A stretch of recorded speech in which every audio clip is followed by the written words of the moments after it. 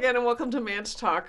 I'm Tammy Simmons. Oh, goodness. And I'm Carla Garrett. And apparently I'm not supposed to touch that. I never noticed it coming out of there before. Really?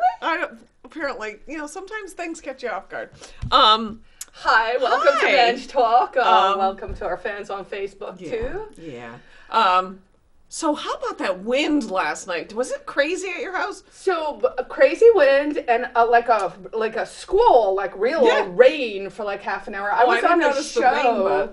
I do a podcast on Monday nights at 8 p.m. And when I took off my earphones, I was like, "What is that?" And it was like pouring. But we had just gotten our Christmas lights up. Yay! I'm so happy. It's like the most fun. It's like the most American thing I've ever done. And I know, I'm turning 50 in a couple of months, and I feel like it's like a pinnacle of something, right? Like look at me, I'm an adult, I have Christmas lights. Yeah, like a little kernel at the back of your mind. I'm an immigrant. I have traveled all over the world. I've lived so many different places in America, so I've never really had that sense of home. Right. And so this felt like, yes, I'm a grown up now. Yeah, I always think it's like you had said, I read, this is the first home. This is your first house. You've rented and everything. And I often think it must be kind of weird for people who buy and sell their house all the time. Do you get that same? I don't know. I mean, I watch a lot of like property shows. Yeah. That's sort of my thing. What would the hidden pleasure, guilty pleasure, which apparently now everyone knows about. And, some of those flippers, I guess they get into, I think it's if it's a business. I guess, or a home, right? Yeah, I just think it's got to be weird. I don't know. But it is, I commented back on yours. We have a totally slacking outdoor this year. It made me so happy. My neighbor across the street actually commented, and she said, "Oh, it looks really pretty from here." So that made me happy. we had a really good thing going last year. I think it was last year. But everything breaks. Yeah. The lights still work, but the clips don't work. So I was pretty impressed. These are, it was. You bought the net. No, we bought wires, but we also, because we've never done this before, we weren't sure like how much do you need and how much goes in one tree. So we had a lot. We had like 5 bowls on one string. They're LEDs and they look like they're gonna last for a while. They probably will. We'll see how it goes. My neighbor next door, so across the street, Connie said, "Oh, it looks so pretty." And Brink, my neighbor to the right, I guess, left. The side. He was out there doing some lights too, and then he commented and said, "Oh no, I'm gonna have to step up my game." And I was like, "Oh, maybe we'll turn into one of those cold." Well, we generally, and I haven't probably found any in the last couple of years. What we were doing is we would go out after Christmas and buy, because some of them are some of the lights are really like some of the lights we've had. I'm like, I'm not paying that much money for Christmas lights, but if you can get them, you get them at 50% off or 75% off. Oh, I should definitely look for that. I mean, these we probably And I'm trying to purge a lot of stuff in my house, so I have many, many Christmas lights. If anyone has a recommendation, and maybe you do too, for We Heart West, we want to do a... sometimes you'll see on rail trails and stuff, someone will decorate like one tree. Yeah. So we want to do that somewhere on the west side. But, I've been out on all the trails and there aren't really any of the like evergreen sort of pine, like Christmassy trees. They're just a lot of, everyth's lost their leaves and it would just look weird. Yeah, they'd just be like random lights. So if anyone has a recommendation, let us know at itsmanchtalk@gmail.com. If there's like a great Christmas tree somewhere, because we would love to come and decorate that. Nice. And if not this year, then something for next year, definitely. So that's all the happy news. Happy stuff. I'm going to get mad. Well, and it ties into what I had printed. So before we started taping, Carla was saying, did you notice that there's a new definition for the word anti-vaxxer? And I thought, what? What do you mean new? So like when I hear anti-vaxxer, I think of the person who doesn't believe in any vaccines, refuses all vaccines. And and that's their prerogative. But I also think that in that lump is now anybody who questions any vaccines. Oh, yeah. Like if you have children, I don't have kids. You don't have kids, but I mean the list that they vaccinate children with so early and so many things at once. I actually went skeptical. and looked. So I found a couple of data points. Yeah. And basically, I think in the 80s, there were 3 designated vaccines. Then it became more. And now, if you look at the actual CDC recommended schedule, I believe it's 72 doses. Now, it doesn't mean 72 injections. Something like an MMR would be 3 doses of something because you're getting a measles and mumps and a rubella. Yep. But it would only be 1 jab. And so I was just, I was online and I saw people were circulating a definition that I had seen before that had already this year been extended. So let's just back up for 2 seconds and say the following. So generally we've had definitions of words that generally are agreed upon, and it's kind of a big deal when people change the word, right? One silly one I can think of that happened in the last 10 years that did not literally, so that's funny, made my head explode, was the term literally, which they changed to mean both literally as in, yes, that literally happened, and changed literally to literally mean figuratively. So, which is not literally. Which isn't, right? Because that's the colloquial way you use it. Like I just said, it literally made my head explode. Clearly it didn't. It might have made my hair do something funky. But so it is kind of a big deal when they change words and meanings. So Merriam-Webster earlier this year had said anti-vaxxers were now including anyone who was anti-mandate, right? So they not even anti-skeptical. So this is the new one, but maybe like a few months ago, it had changed to say, if you're anti-mandate, which is a wide swath of people who aren't actually against vaccines. These are people who are against being forced to inject an experimental gene therapy into your body, right? So now they've expanded it, and I'm going to have Tammy read it. So that we give you the actual words. Information. I started to write them down. So it says, definition of anti-vaxxer: a person who opposes the use of vaccines or regulations mandating vaccination. And then it says, especially a parent who opposes having his or her child vaccinated. And then it says, often used before another noun. So they're using examples: anti-vaxxer sentiment, anti-vaxxer parents. So basically what they've done is they've taken a term that the state has invested an incredible amount of time, money, and effort into vilifying, right? So, I mean, anyone, I remember actually years ago, someone called me an anti-vaxxer. I think it had also something to do with mandates back then.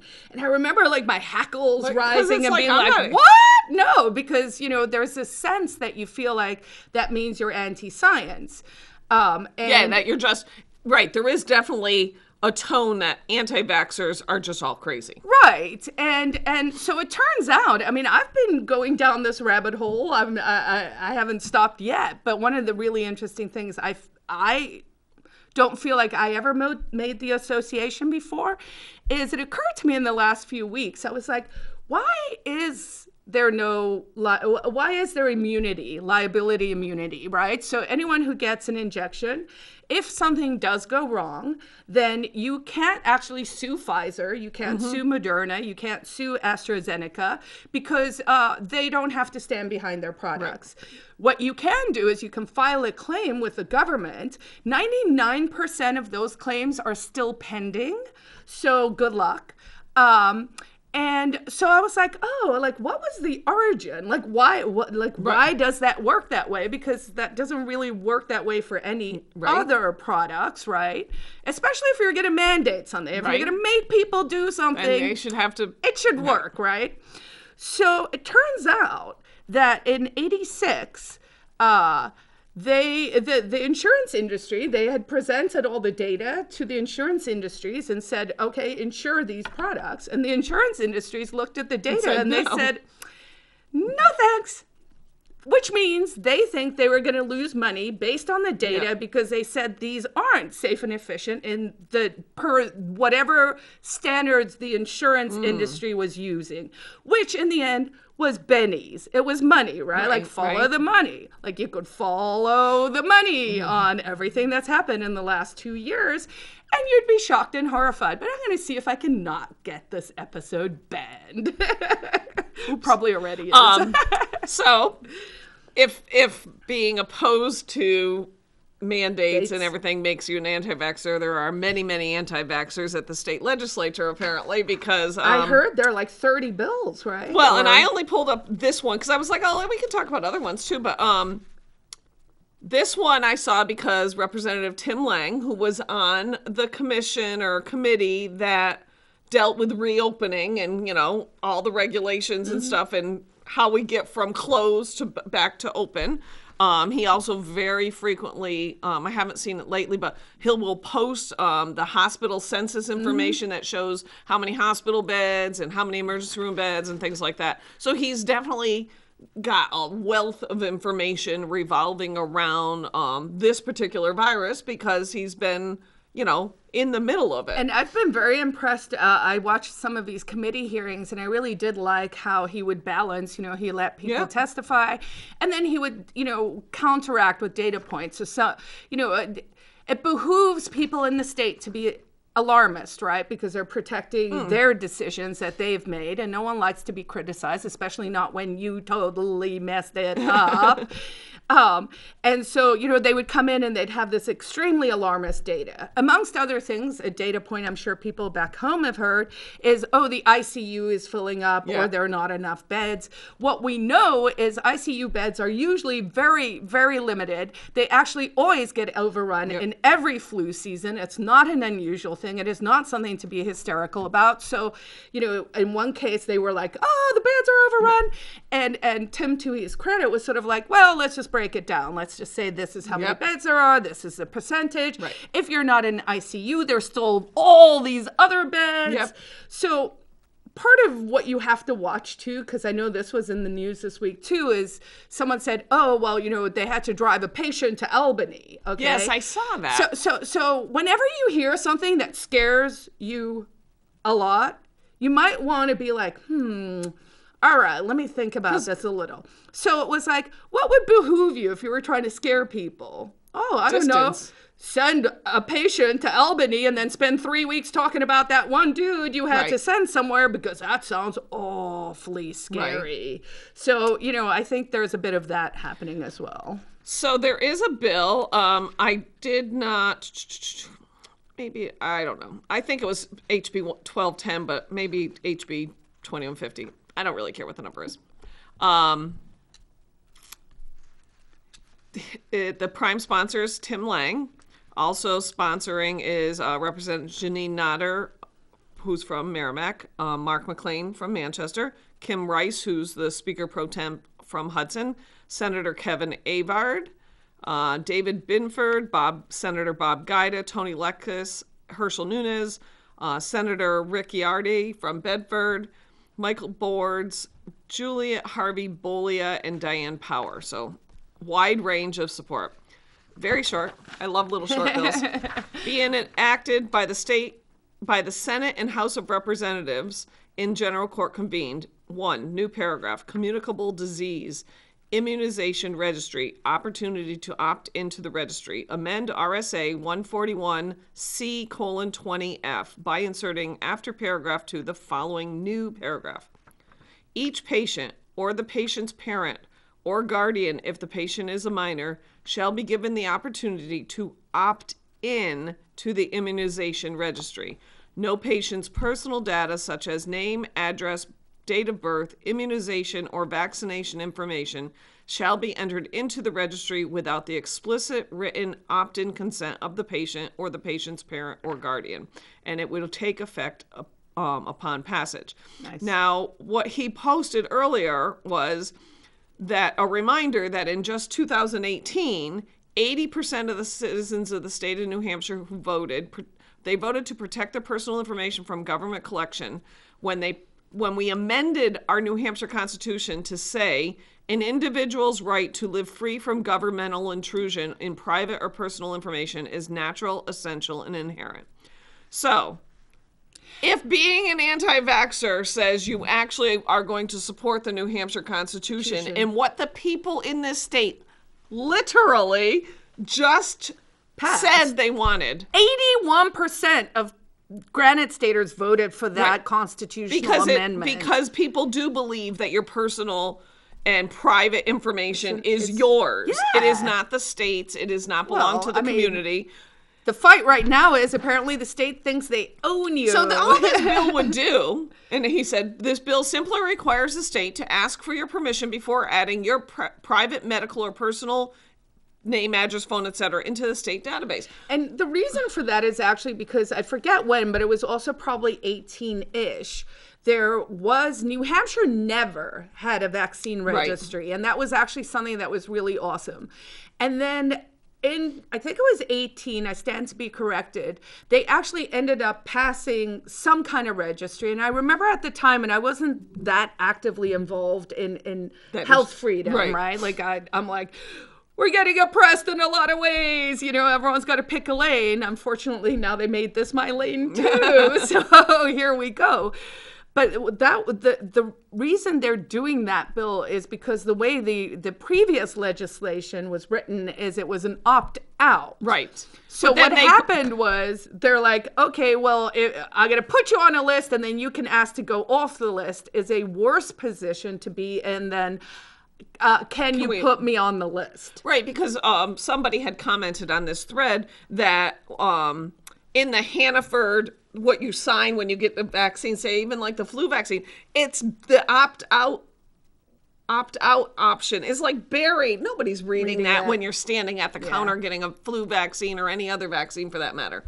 So that'll be interesting to watch. It'll be vilified by the Democrats because they think, I mean, I have to say, I'm trying not to spend so much time on Twitter. Twitter's evil. It's evil. It's evil. I regret so hard even jumping in there, but whatever. So sometimes I'll just go look at you can look at state rep tweets and just watching the people. It's apparently I'm part of a cult, a death cult. That's what they call it. Like you're a death cult. And I'm like, the only thing I want is for people to be able to make their own rational decisions based on the information they have available to the best of their abilities. And it's like how that translates to I don't know. The name calling and the vitriol. And it's so, I was thinking the same thing yesterday because I saw a post on Facebook or somewhere. It must have been on Facebook. And people protesting something. And it was just like so angry. There's just so much vitriol and anger and hate involved.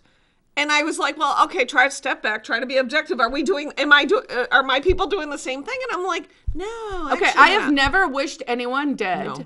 I have never been reckless. I certainly, I've just done what I do. I'm a healthy person and, I've gone on with my life as I expect other people to do.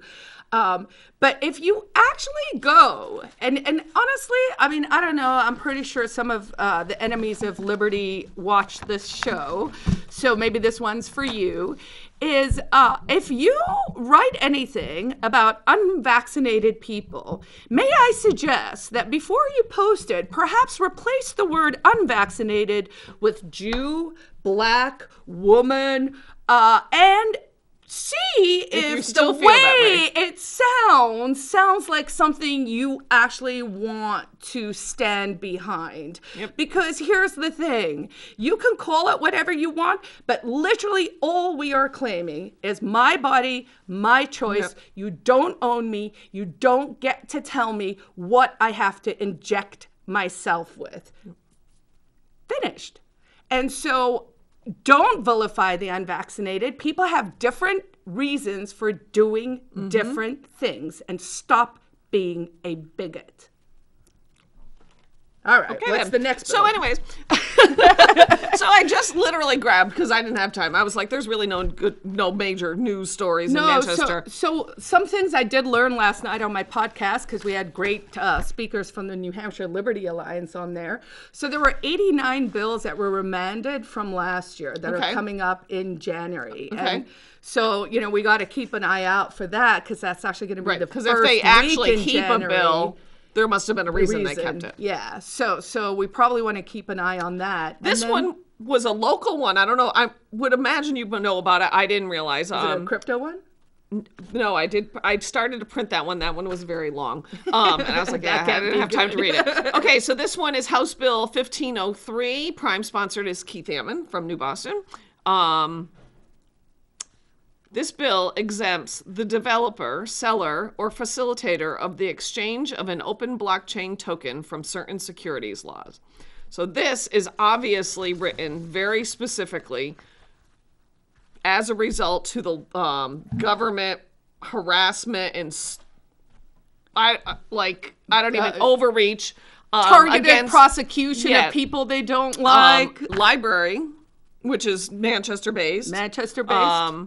They created blockchain, which is open and free. Anybody can use, and they created a token. This I'm very non-technically summarizing. They created a token that basically was an incentive for people to add content to the platform just to encourage people to use the platform. So we're going to give you this little token that you can use for things on the platform. Yeah, it's like getting a Chuck E. Cheese. Right. It's like getting a free coffee after you spend $100.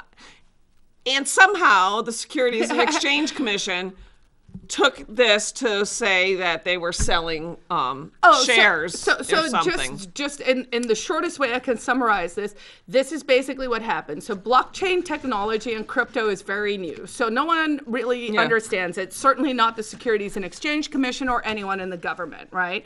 So technology went faster than the government's regulations. Yep. Then people started building like really dynamic and interesting businesses, right? And the blockchain basically is just a public ledger. It's just a way to say that this and this match each other, kind of like accounting, different columns. Double entry. Double entry, right? And so they basically, the Securities and Exchange Commission were like, we can't tell you if this is a security or not. Have your lawyers do whatever they think is right, and then we'll let you know.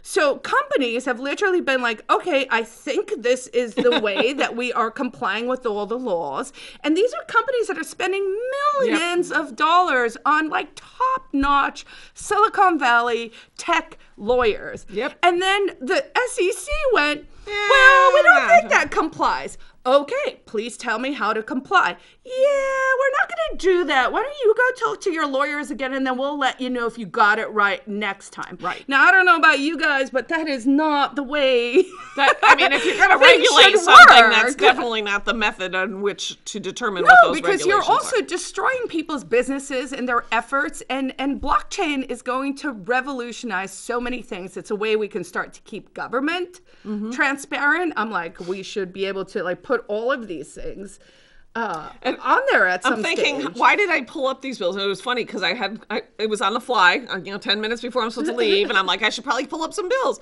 What I did was I put in Jason Osborne and saw what he had co-sponsored. I figured that's a good place to start. Anything that Jason Osborne sponsors or co-sponsors has got to be halfway decent. It's not critical. These are important things for a variety of different. They're not about vaccines. They're not about, the Securities and Exchange Commission. But there are 30 bills trying to cut the emergency powers of the governor as well, because... I need some attention. This one, which seems like a no-brainer to me, but I'm always amazed that it never passes. It'll be a brainer. Again, Tim Lang is the prime sponsor. Bill authorizes a waiver of the driver education requirement if a father, mother, guardian, or other responsible adult provides equivalent classroom instruction and behind-the-wheel training. Why, in God's name, can parents in New Hampshire not teach their children to drive and that be sufficient? I was horrified when I learned that was not the case. It's absurd. My father taught me to drive. Yeah. And my mom taught me, and her lesson to me, it was in Afrikaans, so it was like, alles wat jy doen, doen jy stadig, which means everything you do it slowly. Yes, there you go. My father used to take me on itty-bitty skinny roads and make me do the 3-point turn. And when I went to do my test, they said, okay, do a 3-point turn. And I did. And I was like, okay, that's like a U-turn. Because I was on he used to make me go on roads like this. And the other one that I printed, because we're literally going to run out of time, House Bill 1298. Glenn Cordelli is the prime sponsor. Increases the income threshold for the education freedom accounts from 300% of the poverty level, which is about $79,000 for a family of 4, to 500% of the poverty level. So that's another step. It is another step. We should do away with it. Why should we do away with the income requirement? Because actually, you know what? We should just treat everyone equally. I agree. Wild notion.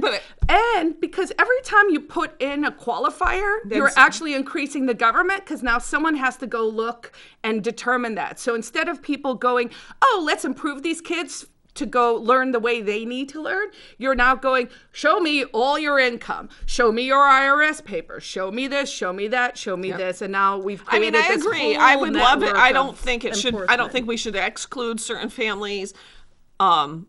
But in the reality of legislation, I also know that right now it's at 300%. If we increase it to 5, we're already checking for 300%. Right. So if we check for 500%, it will open the doors for choice for education for more kids in New Hampshire. And eventually we will get to the point where income won't matter.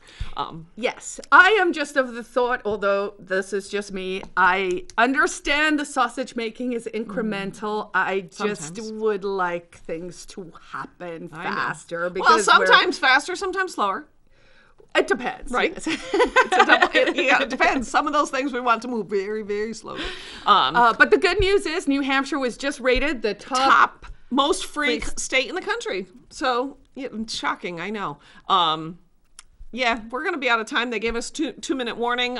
If you know, do that first, because we didn't have it last week. Check out my book, The Ecstatic Pessimist, Stories of Hope, available on Amazon and on my website, carlagarrick.com.